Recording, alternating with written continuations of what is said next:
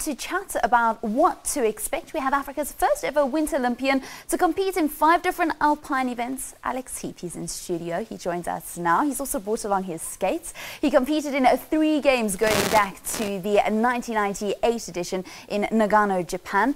Alex, thank you very much for chatting with you Morning Live. Southern Africa has got a representative from Zimbabwe in Luke Steyn, but we could have had a representative in 18-year-old Sive Spielman right here from South Africa. Yeah, it's actually an amazing story. Sive started skiing in Berkeley East at Tyndall Resort, and his journey has been the ultimate Olympic story. He's made it.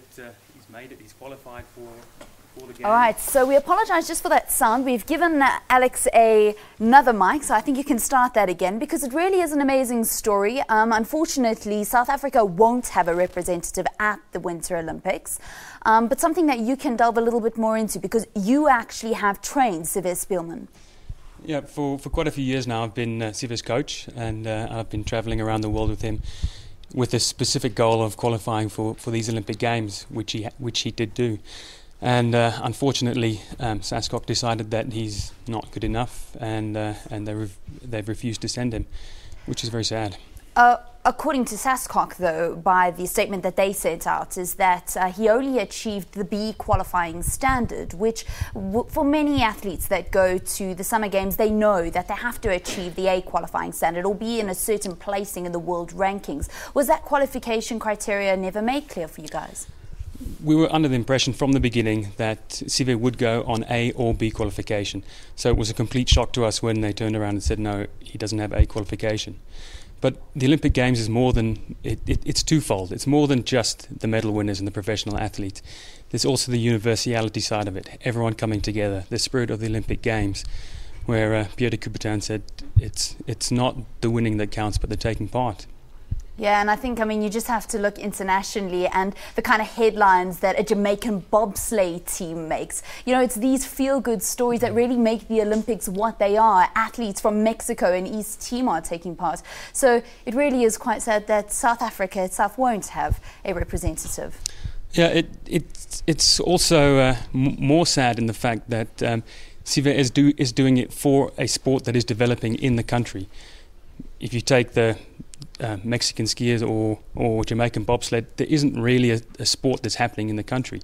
Here we have ski resorts, we have interested athletes, and he's a perfect role model. He started inspiring people, and this was the next step in making many athletes.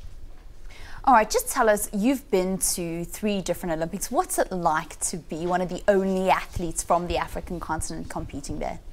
To represent your country in the Olympic Games is the highest honour, and it's quite a surreal experience, because it's an individual sport, and your whole life you're competing for yourself. But then you get to the Olympic Games, and suddenly you feel the weight of the nation, because everyone's watching, and the whole world is watching you, and it's really proud. All right, we started off the sports bulletin, and we've just been watching some visuals there of some of the events that have just started in Sochi, Russia. What can we expect? Because there's a couple of events that make their debut. The team skating event's one of them. The slope style is another one. Yeah, no, I think slope style, especially slope style snowboarding, is going to definitely appeal to South Africans. We have quite a few snowboarders in South Africa that take part in the discipline as well. It's very exciting, lots of tricks, lots of jumps, and with so many of the Winter Olympic sports, there's really high levels of technicality that are on display in such a variety of sports.